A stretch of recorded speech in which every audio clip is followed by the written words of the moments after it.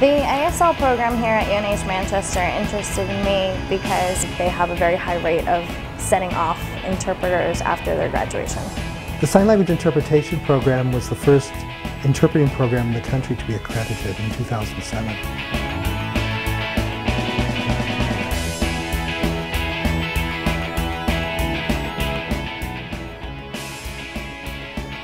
Students benefit a great deal from having native ASL instruction.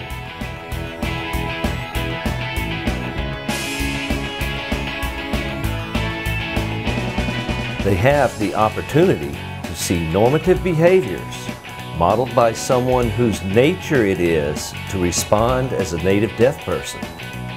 You are so in depth with the language, and when you're thrown into something like that, you have no choice but to pick it up and learn how to communicate. In the interpreting part of the major, we also have a lot of hands-on practice. We have deaf people come in and we do role plays in class. So you're not only learning about interpretation, you're actually trying it and trying to figure out how it works best for you. It's really cool to walk through the halls and see your deaf teachers and be able to practice all the time. You kind of feel like the star student here, like this school is known for ASL.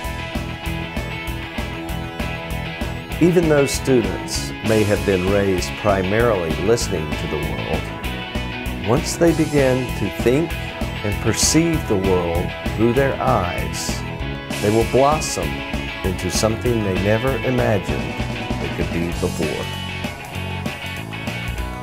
I was eating with my friends in like a little cafe, and two deaf people walked in and they were looking for the bathroom, and I was like, ooh, this is my chance to like sign with someone. We got to the point where I told her I was an ASL student, and she said, "You look deaf. I thought you were deaf." So it was like a reassuring feeling that I think I am going to be good at this. UNH Manchester has prepared me for my journey to become an ASL interpreter.